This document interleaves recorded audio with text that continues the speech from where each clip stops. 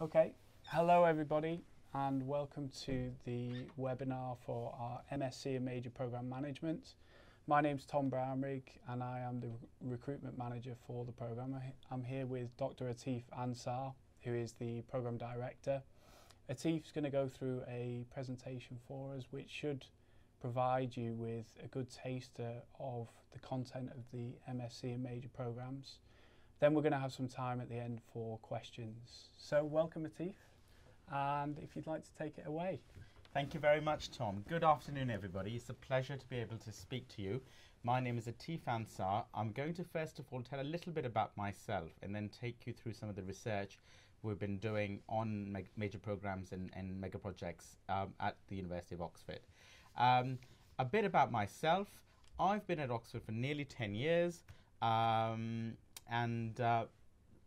this is, how do I, and I did my PhD in Oxford, what we call a DPhil. I then became a postdoctoral fellow at the Saïd Business School and faculty since 2010. My role here as a program director of the MSc is really to be a resource, as a faculty resource available to all the students.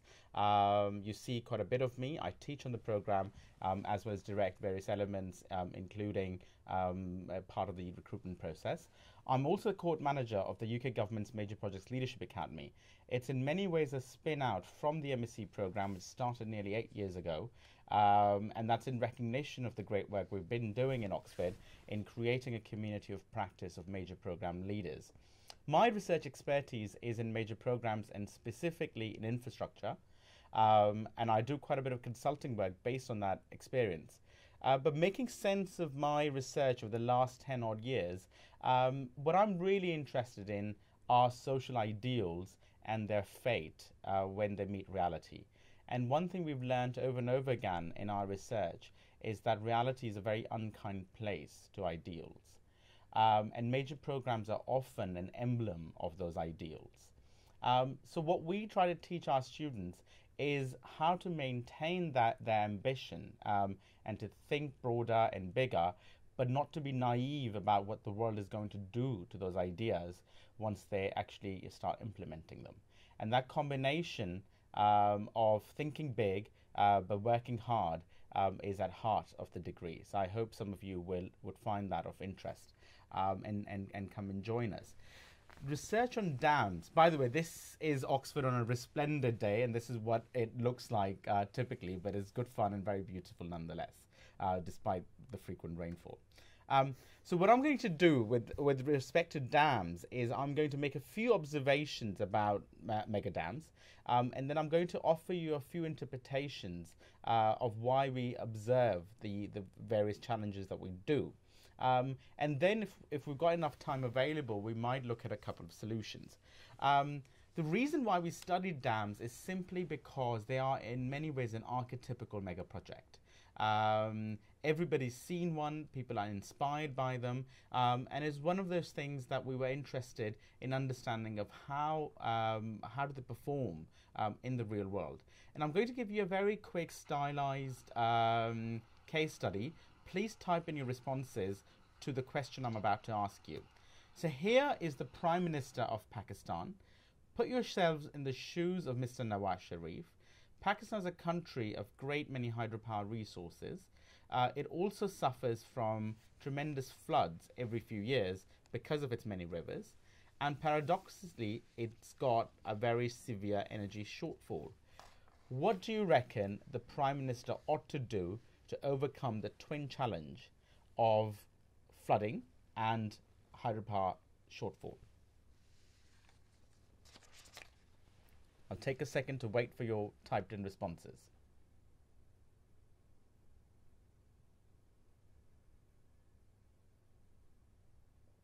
Well, as is typical, many of you are already suggesting that the country ought to build large dams. Now, these two things seem to go together really well. Countries with hydropower potential like Pakistan, Brazil, China, Bhutan, you name it, tend to also have flooding problems and electricity shortfall problems. But let's see whether building these mega dams would be easy. And one thing that we frequently confront is that dams are thought to be a standardized technology. We've been building dams as human beings for 5,000 years. Even beavers are able to make dams. The idea is common that dams are widely studied engineering problem and as such should not really be cause much of an issue in getting built. Dams also have a very interesting property, and that's where they become interesting from a theorizing perspective, that a large proportion of their costs are incurred up front. So we can see what sunk costs that are almost entirely upfront due to the dam's viability, because there's not much by way of variable costs, unlike say a thermal power plant which will burn feedstock. So let's look at some of the data. We collected data on 269 projects worth $370 billion from 1934 to 2007. It is the largest and most valid and reliable data set of its kind ever constructed. The previously large data set was by World Commission of Dams, which is one of our sources, which had just over 100 projects in its data set. And we've nearly tripled the size of that data set. What this slide 7, also shows is a very representative sample covering variety of locations, dam sizes, and project vintages. So we're able to make relatively broad representative inferences about what this data is to show. Now, let's look at the first measure that we're interested in, which is the overrun on the estimated cost. This is the cost that the planners had before making the final decision to build. So this is not at the tender stage, but at the stage in which the planners committed themselves. And at this point, some form of a cost-benefit analysis is done to determine whether the alternative of the big dam is a viable one or not. What this shows, what this very skewed distribution on slide 8 shows, is that dams have a very, very large cost overrun, on average of plus 90%. They also have a long tail, so actually cost more than double for nearly 20% of the dams and triple for 1 out of every 10 dams. And the frequency of cost overrun far outweighs the frequency of it coming under budget or on budget. What this suggests is that the costs are being underestimated on the basis of which the decisions to build these dams are being made. As a result, other alternatives that may then appear a little bit more expensive but would suffer fewer cost overruns or less frequency and less magnitude are ignored, and that's a big decision-making problem. It's also a global phenomenon. What we see on slide 9 is that the United States and Canada have a better performance in the building of dams in terms of cost overruns, but the rest of the world suffers far greater cost overruns. And the reasons for this are simply that building dams is very difficult. In the US, a lot of the dams that we looked at were New Deal dams built during a recession, so there was generally lower pressure on prices than elsewhere. Moreover, in the US, a lot of the inputs are sourced in US dollar terms, which is not a luxury that other countries have. So, for example, and I'll come to this later, a dam being built in India, for example, has to pay for a lot of the inputs in Indian rupees. Any depreciation of the currency comes up as a cost overrun, and nearly half the dam is imported. And I'll come back to this important point in a second. A second challenge faced by dams is that they also overrun their schedule. This is a problem simply because there's a mismatch between when users need certain services and when they become available. So the case of the example of Pakistan, a dam that's built in nearly 10 years is simply not good enough to protect the farmers now against floods that would happen several times during that time period. Similarly, if there's a schedule overrun, that time period is further extended. For those of you familiar with finance, and also recognize that a schedule overrun also reduces the net present value of the project because it pushes the benefits farther back, which means that they lose their time value. So essentially, the alternatives that are quicker are far preferable from a value perspective. Finally, schedule overruns also cause debt overhang problems, which I'll very briefly talk about shortly as well. And a final challenge for which we haven't collected as much data as we'd like is because there's simply none available, or very little data is available, is on benefit shortfall. So here I'm giving you a case study of the Kainji and Jebba hydropower dams in Nigeria. And when the appraisal report was done for this project by the World Bank, they assumed that the river flow was going to be very regular, which was going to make it very easy to predict the electricity production. In reality, the rivers have experienced either flood or absolute drought, and the overall benefit shortfall has been almost 75%. So nearly 3/4 of the capacity stays idle. A dam simply cannot pay itself. Any mega project that is idle for 75% of its time cannot pay itself back. There's also another important point in this basic asymmetry. A big flood doesn't allow a dam to produce more electricity than it's designed for, whereas a drought causes it to produce almost no electricity. So there's a fundamental asymmetry where the benefits have a very firm ceiling, but the benefit shortfall can essentially be almost infinite or go up to 0%. Whereas with costs, as we saw early on slide 8, costs can keep escalating. So in this case, the largest cost overrun is over 5,000%. That fundamental asymmetry is what we call fragility, where things that are going against you really have no limit, but things that are going in your favor are truncated. And I'll develop this with a few examples. So let's turn to a few case studies and create a few interpretations for why we're observing these adverse outcomes. And the basic idea I'm going to put forward is, although there are multiple reasons for why this happens, part of this is simply our human inability and the inability of policymakers and planners to work with time, the fog of time. And as Harold Macmillan famously said, it's events, dear boy and girls, events. And a huge number of them happen. And think of time, which a colleague of mine, Ben Flyberg, and I often say, is simply like a window through which black swans can fly in, i.e. a window of opportunity through which adverse events can fly in. The bigger the window, the more disasters can happen.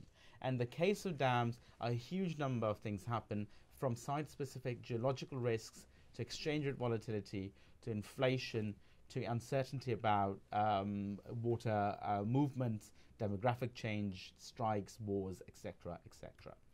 Let's look at a few examples. In Chivo Dam in Colombia, the appraisal document assumed that the exchange rate of the Colombian peso against the US dollar was going to be very stable because the government had been pursuing quote-unquote enlightened policies.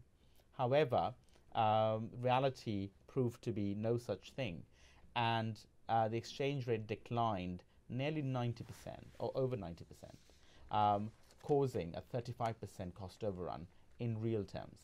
By the way, all the cost overrun numbers that I've quoted are in real terms. What this means is that we have removed the effects of inflation.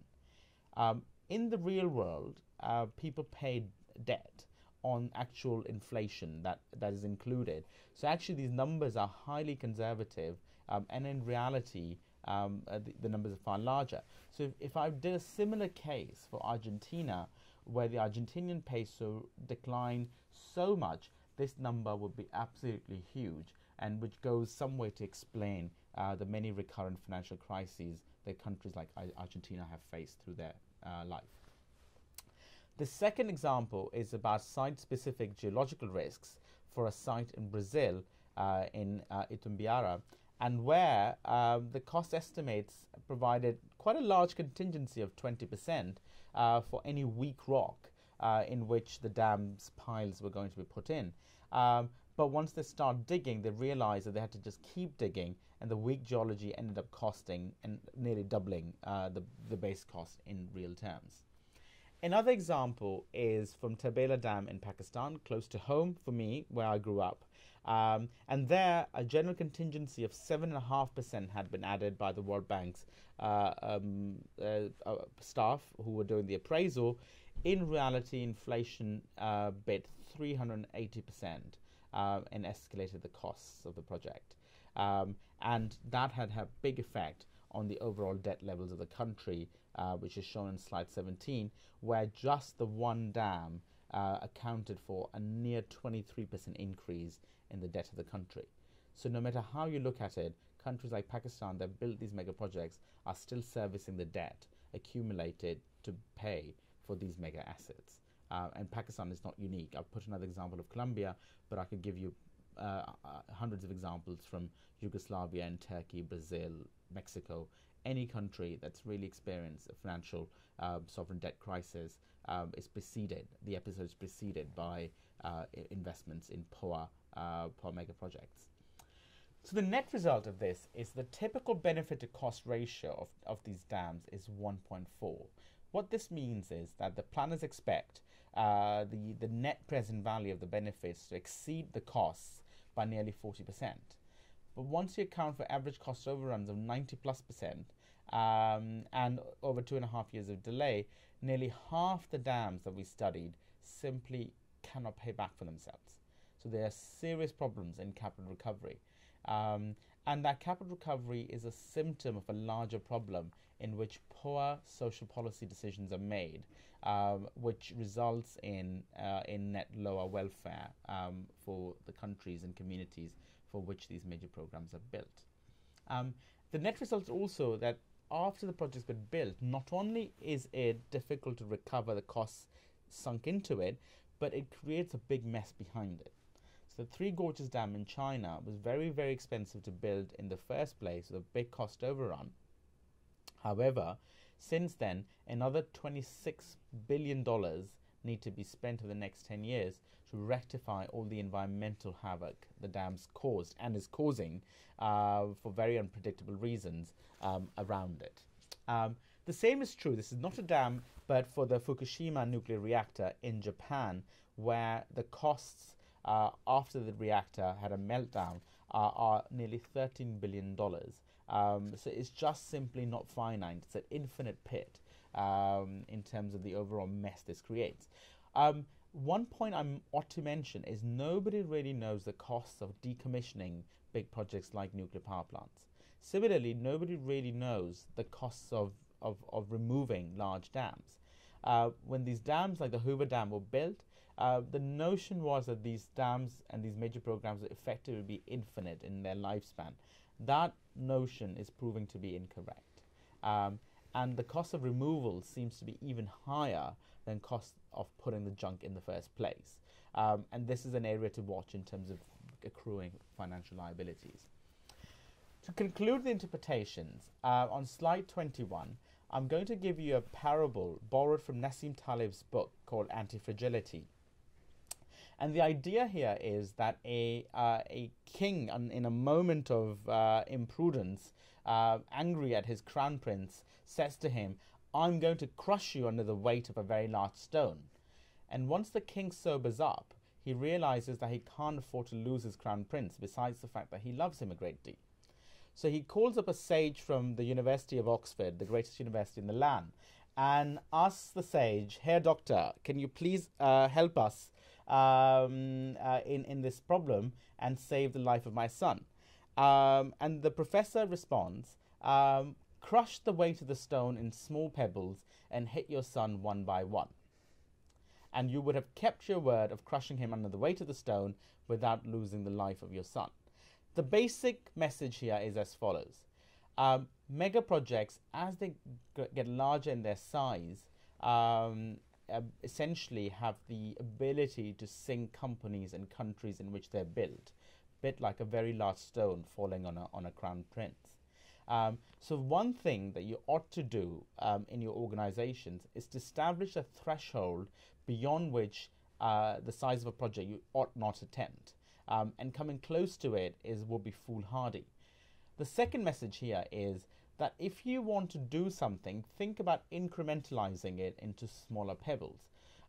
Lots of small pebbles would add up to the stone, so you can still get the same effect.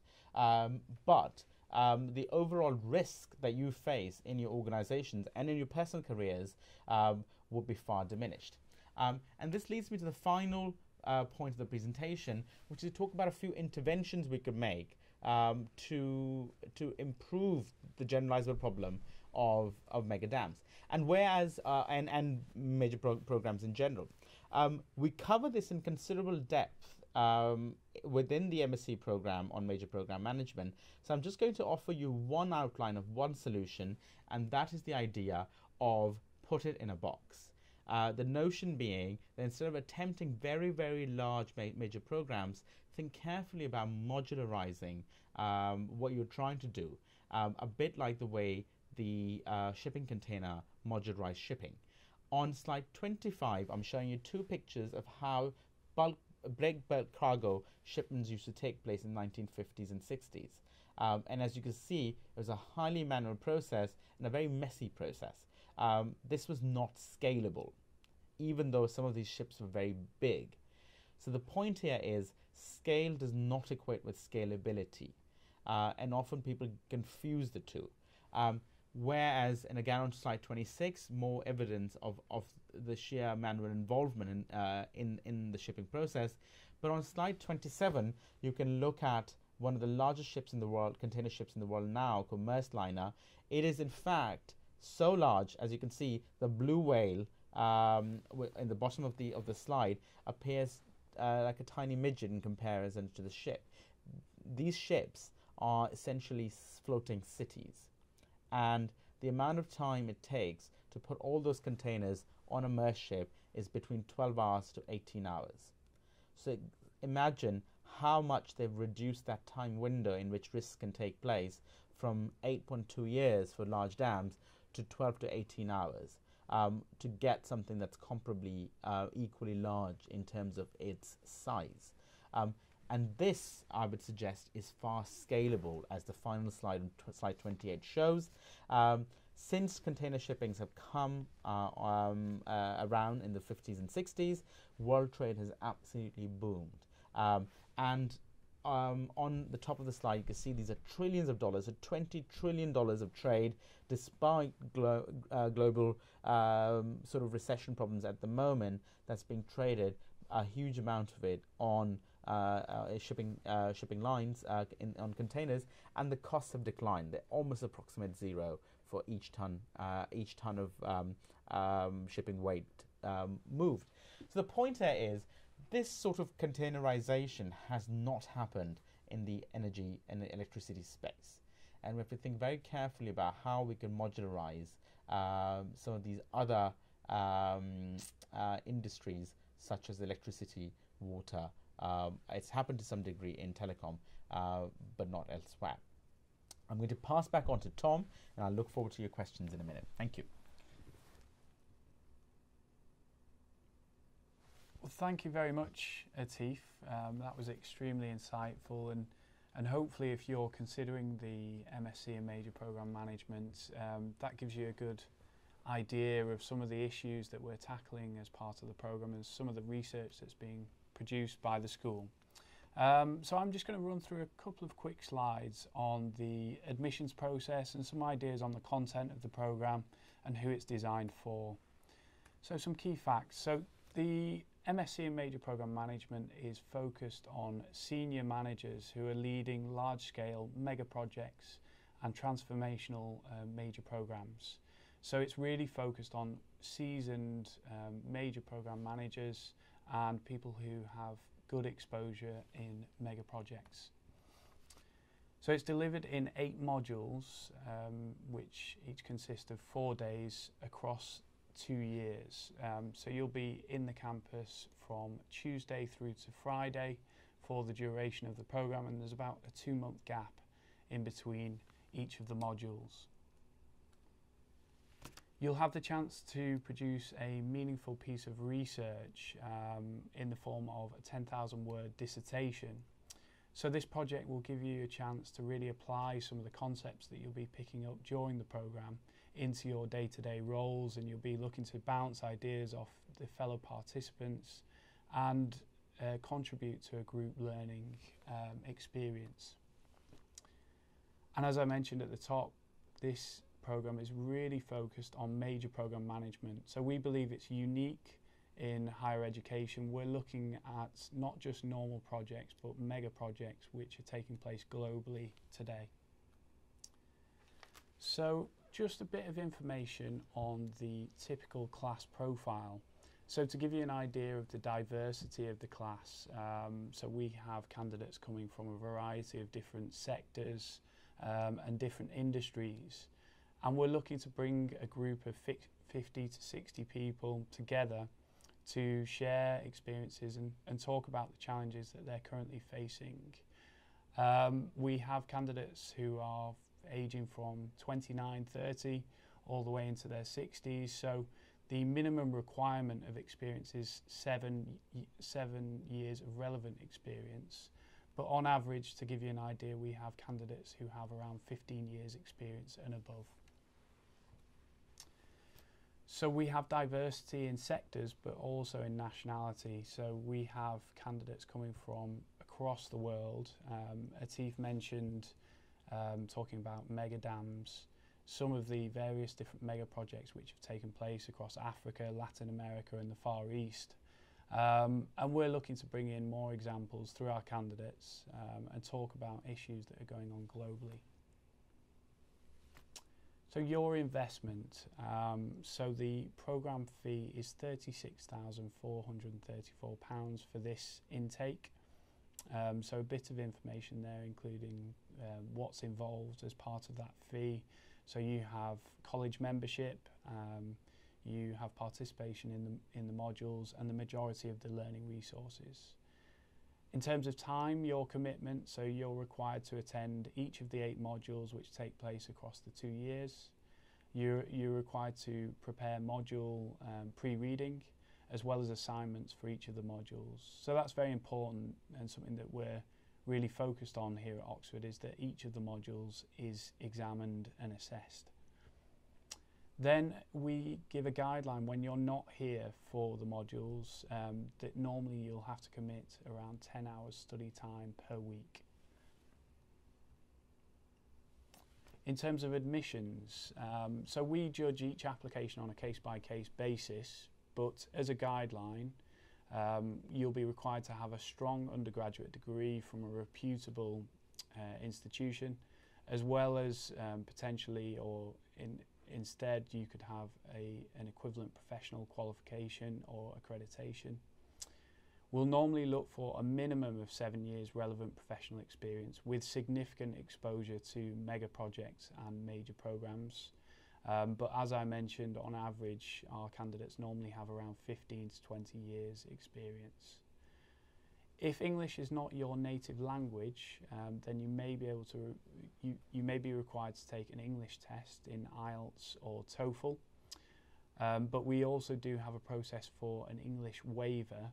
So if you use English as your professional language, or you've spent a significant amount of time in an English-speaking country, then you can discuss that with me and we can potentially set up an English waiver. So in terms of application, so the application is done online, so you can find the link on our website. You'll be required to submit an up-to-date CV, 2 professional references who can comment on how you have had exposure to major projects, transcripts of your previous higher education qualifications, so your degree transcripts, as well as your certificates, and then you'll be given 3 assignments to complete as part of the application. If you succeed with those assignments, then you will be invited to an interview with our admissions committee, which will normally take place online. Well, thank you very much, Atif.